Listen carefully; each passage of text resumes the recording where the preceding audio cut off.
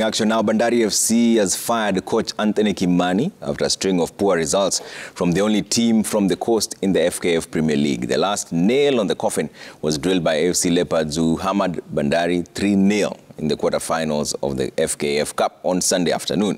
Sheikh Twahir Muhyiddin returns as the interim coach of Bandari for the third time and will be in charge until the end of the season. Muhyiddin is the technical director of Bandari and is an experienced coach, having been in charge of the national football team Harambee Stars. Bandari's confidence is low, especially after back-to-back losses of 3-0.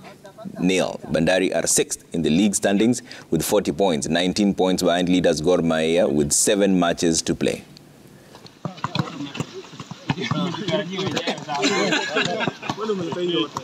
Well, I think our reputation has received enough hammering, so I think I have to work on restoring first the self-confidence, self-belief, teamwork. They lack communication, just told them in the field. And some basic technical needs we have to work on.